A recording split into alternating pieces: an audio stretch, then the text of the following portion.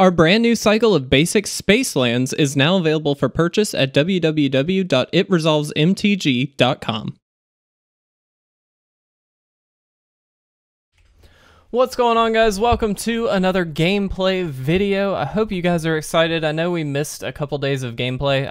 Actually, Monday we did have some recorded, and then if you watched yesterday's video on the ban and restricted announcement as well as the companion changes, you probably saw we talked about it was a Grixis list. It was a Fires of Invention list, and so unfortunately we figured, you know what? It's only legally played on Arena for like the next couple days, so there's really not a point in putting it up. And so we did miss a day, but we are back, and we're playing a little bit with Mono Green today. Mono Green is actually just a really solid archetype that I have kind of fallen in love with in this standard environment. But in particular, we're featuring a list here with the Ozolith. So we have played a few different Mono Green lists. None of them have had the Ozolith quite yet. So this is going to be a very counter-heavy deck. Obviously, Yorvo, Pelt Collector, Stonecoil Serpent, lots of stuff that are going to be able to get some counters. Even things like Barkhide Troll have those counters. So looking at the 1-drop slot here, we do have the Ozolith as well as the Pelt Collector. Stonecoil Serpent here as a way to kind of have a scalable threat that is very good against multicolor cards. Ram through instant. Target creature you control deals damage equal to its power to target creature you don't control. If the creature you control has trample, excess damage is dealt to that creature's controller instead. So this is kind of a way of fighting off the opponent's creatures, which is really, really crucial. Bond of Flourishing is a great way to be able to pull a permanent card from the top 3 cards of our deck, and also, not only that, but gain us a couple of life, which is really, really crucial against a lot of the mono red decks, Rakdos decks, things like that. And so this not only can get us a wealth of creatures, but it can also get the Ozolith, it can also get Vivien, all kinds of good stuff. Barkhide Troll is just a really nice kind of pseudo-hexproof threat, but it also comes into play with that 1/1 counter on it, which again is very synergistic with the Ozolith. Yorvo, obviously kind of a huge card in this deck, and the idea here is that it just gets tons and tons of counters. If it does die, put him on the Ozolith and hopefully move him over to another creature. Crystalline Giant, kind of an all-star in this list. It's a 3/3 for 3. At the beginning of combat on your turn, you choose a kind of counter at random that it already does not have. That could be Flying, First Strike, Death Touch, Hexproof, Lifelink, Menace, Reach, Trample, Vigilance, and a +1/+1 counter. So lots of options. And then one of those is chosen at random that it doesn't have, and it's thrown onto it. So the great thing to get is, in my opinion, getting something like Hexproof very, very quickly is amazing because it just makes it very difficult to deal with. Lead the Stampede here, another really, really good way as well with the Bond of Flourishing to pull out a creature card from our deck. Very, very useful for sure. Gemrazer as just a 2-of here, but a fantastic card. Not only do we have some really good mutate targets just in the way of like Barkhide Troll or Crystalline Giant, but it can destroy target artifact or enchantment, which is really nice main deckable tech against a lot of lists right now. So very, very powerful. Questing Beast, kind of an obvious include.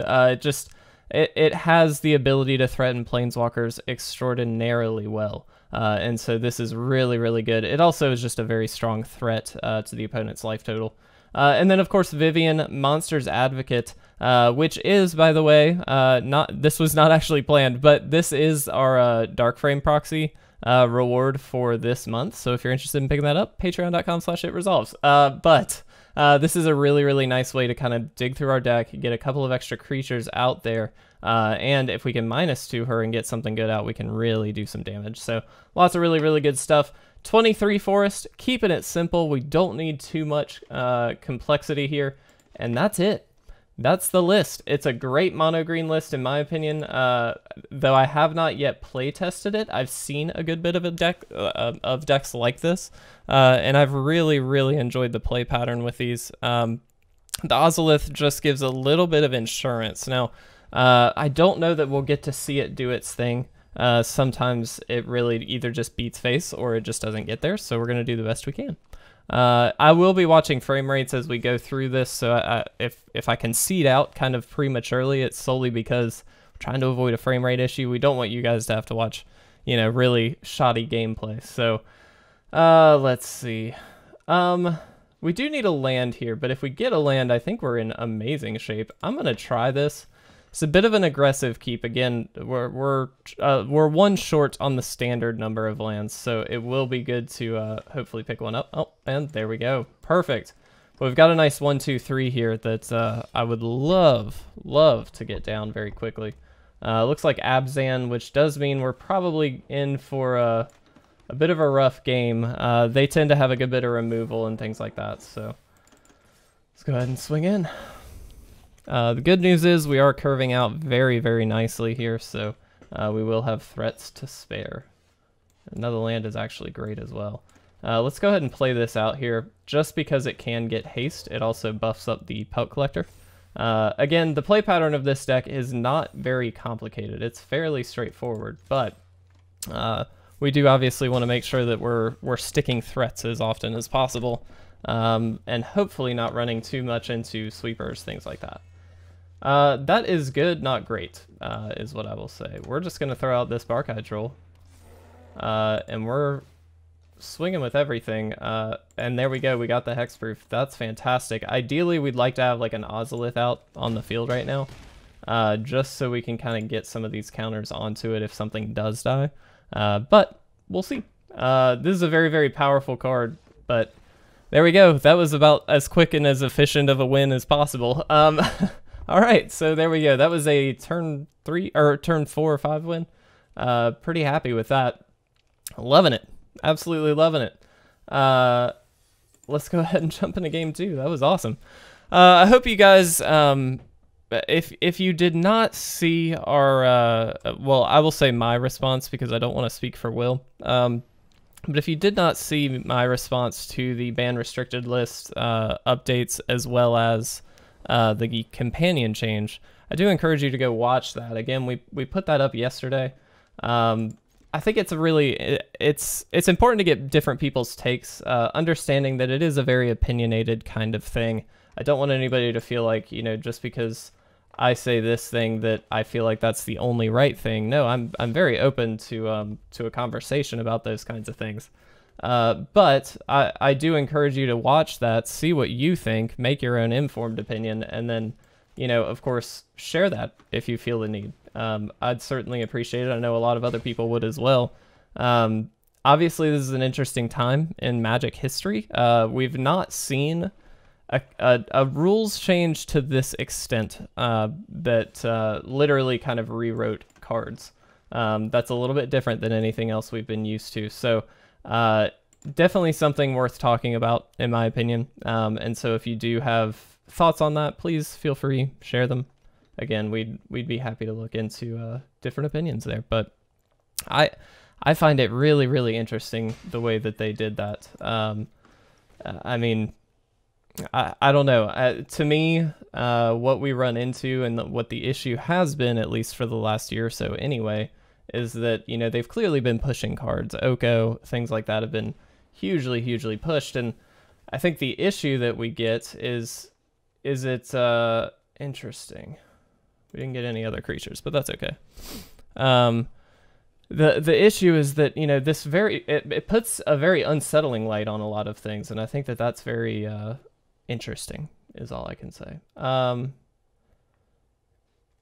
Let's do this first. This may be incorrect. We might run into a counter here as well. Yeah. Interesting. So this is an instant only list. Interesting. How in the world? It's instant only, and then they have Umori as the finisher? Yeah.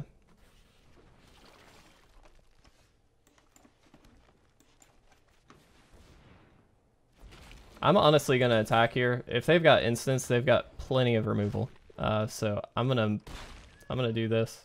If they wanted to trade off, they could, but I would not have assumed that they would.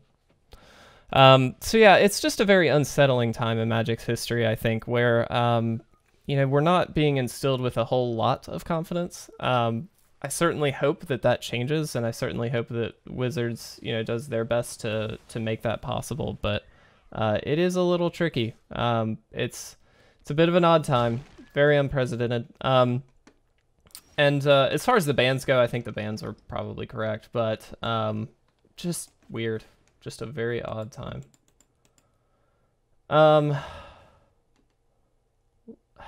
We have to kind of go for at least 5, don't we? And in that case, it's worth it to go... Oh, wait, do we only add 5? Yeah. No, we have 6, but that's okay. Is, I assume, going to get countered. Should have gone 6, I just miscounted. Oh. Okay, maybe not going to get countered. Well, at the very least, you know, this blocks this. It is very nice to get around multicolored cards as well. Let's see what they want to do. This is a kind of interesting list. I've not seen a Mori instant deck like this before. And worth noting that a deck like this probably isn't going to work very well post companion change. But hey, maybe it does. I don't know. The companion change does have to be activated as a sorcery speed. So what that means is you can't just, you know, instant speed bring this out from the sideboard. You do have to kind of wait. Let's try this first. Let's just see what they do. Actually, it might have been better to Gemrazer first. I'm not sure. No, I think this was correct. That's fine. I mean, obviously don't love that, but that's fine. Let's go ahead and throw this out there. Whoops. We're going to just throw this out as a 4/4 on its own. Diversify threats just a bit. And see what happens. Okay. Man, this is just counters galore, is it not? All right.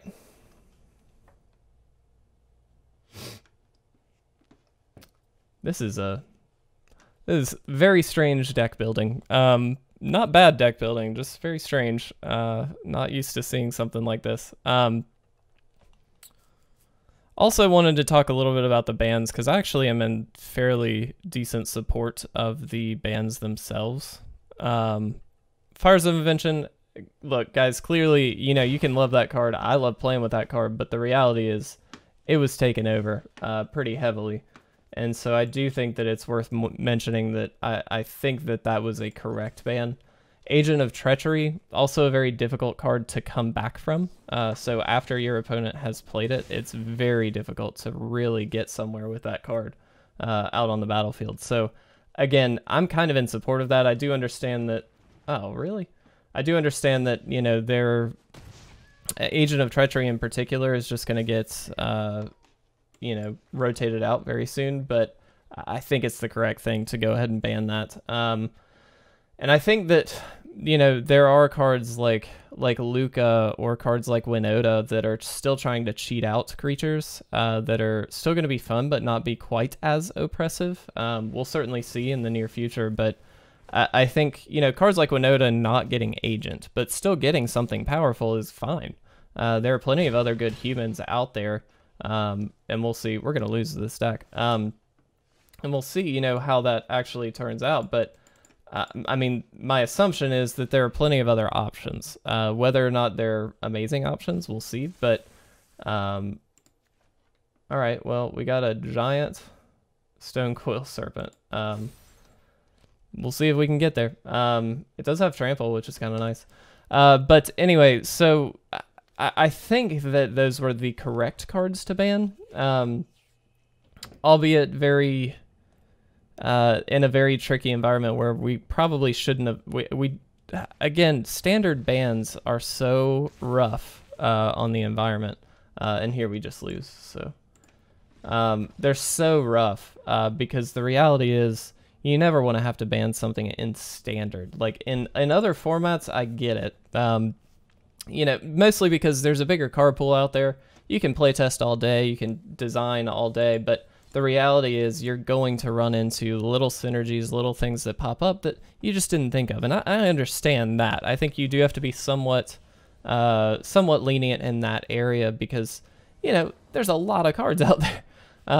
But I think the reality is, you know, in a standard environment, that's a very limited card pool. Granted, it's still a lot of cards, but it's not anywhere close to modern or even historic, but just lots of different things. And so I find that standard bans are a little bit, I guess, out of place. They feel a little bit strange. I don't like that we've had to ban so many things. I think that is so wrong right now.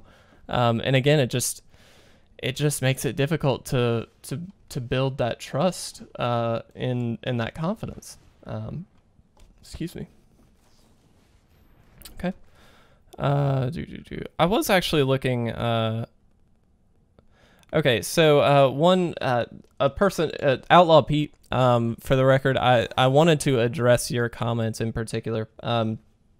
So Outlaw Pete, first of all, thank you for commenting on the companion video and all that, the reaction kind of video. Really do appreciate it. I just want to mention that Outlaw Pete's been a really nice supporter of the stream and everything like that. He's been jumping on the stream when we do have it, but also commenting on videos, hanging out in Discord. Certainly appreciate that. If you're interested in jumping on the Discord or anything, the link's in the description. You're more than welcome to. But Outlaw Pete just asked, and this is kind of more of a general question, but so I'm wondering if modern format includes standard format anyway, why is Fires and Agent banned in standard but not modern? Could people not just label their decks as modern and still use it? Technically, yes. You could very easily just say, hey, my standard deck is now a modern deck, and yes, that does work. However, what generally is the case is that standard decks are not powerful enough to really make it in modern, because modern is such a faster format. Usually, the assumption is that modern is very much a turn 4 format, and so if you're not either winning substantially or planning to win on turn 4, you're probably a bit slow, and you know that's just how it is. Now, what I will say, you know what? I'm gonna get this out there. This attacks on a different level, and obviously they've got sweepers, so let's take advantage of this. I'm just gonna give vigilance. So first of all, yes, you are technically correct, but standard decks generally not powerful enough in those lists. Now, as far as Agent as well as Fires not being banned in modern, they're not good enough, in my opinion, to really need to be banned in either of those or in modern.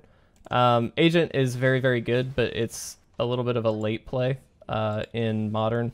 And Fires of Invention, again, a turn 4 play. And we do have to be conscious, you know, if you're playing something on turn 4, you're probably hoping to win with it on turn 4. And so it's a different format. It's a different world. It's a little bit faster. I do want to thank you though for the question in the comments, because I thought that was a good one to at least address. But yeah, so just a different world. That's all. Let's go ahead and plus up here. Technically, we should wait because they could shatter. But we're gonna do this. This just boosts up. All right. Let's attack first. If they do have another shatter, I'd like them to use it now.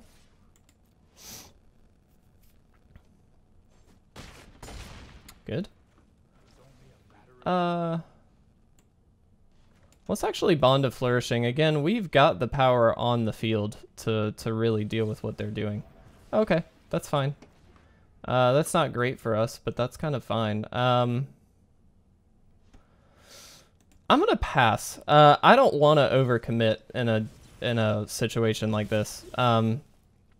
Because we've got more than enough power to deal with anything that they do. So for instance, if they single target, ooh, okay, well, that does change things a little bit. Gonna sacrifice that and that for obvious reasons.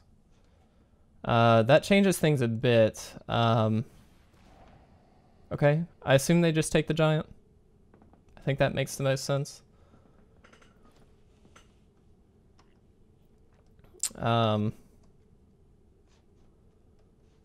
Interesting. Barkhide Troll. Okay.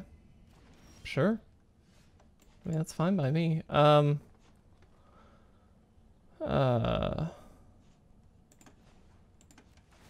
I wish we could pump this up just one more time, then we would be in amazing shape. But unfortunately we will not be. Let's do this. Let's just get them down to 1 here. And again, we're going to hold off on the giant. Solely because obviously they can't make us sack 2 creatures this turn, but they can bring 1 in. Okay, that's fine. This gives us the option of, you know, they put a 2/2 out, we ram through it, and then we attack in. So I think that that's the correct play. Ooh, that also very much helps. Let's try and play this first. We can do both, so that's fine. Okay. Let's do this, and let's do this. This does mean we will not be able to kill them this turn because they are gaining 3, which is a bit unfortunate, but we're going to give trample to this one. Let's go ahead and just get rid of Lily. I think that's correct now, just because they could -4 Lily and make it very, very difficult for us to attack in. Okay.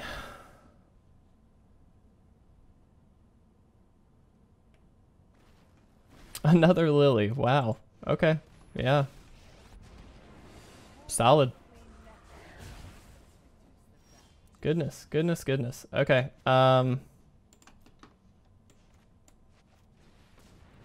Let's giant. Let's do this. We got hexproof, which doesn't technically get around this, but it does help a little. Yes. We're gonna wait till the end of their turn and ram through this. They can't target, thankfully. We're waiting till the end of the turn because they draw a card off of this, so if they do get a sorcery speed spell or something along those lines, we don't want them to have that option.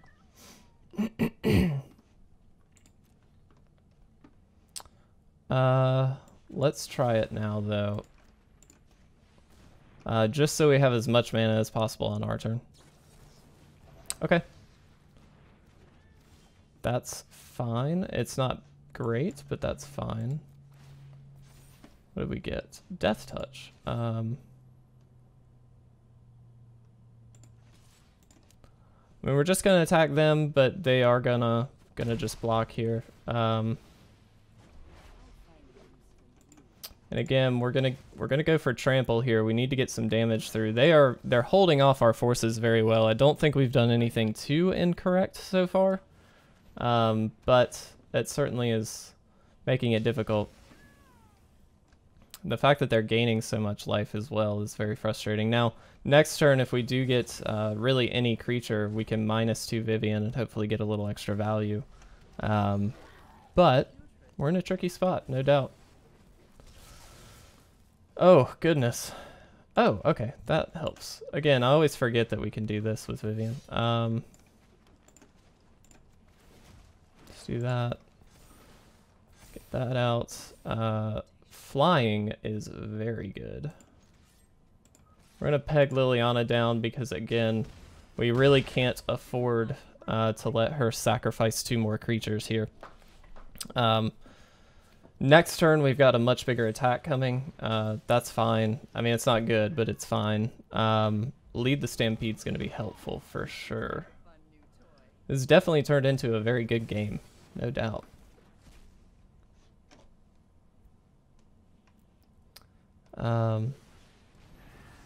Okay. Sure. Please don't kill Vivien. We just don't want them to kill Vivien. That would be bad. That'd be very, very bad. They can get in for 4, but it doesn't look like they plan to.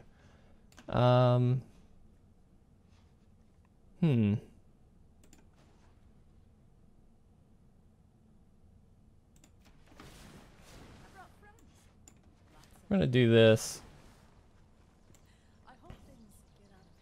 Just make sure. Okay, so let's get Barkhide Troll here. We're gonna lead the Stampede. Oh, that's kind of nice, and we'll get both of these here. All right. We can play this out. I don't actually know that we do. I think we can play this one out for 2 if we would like.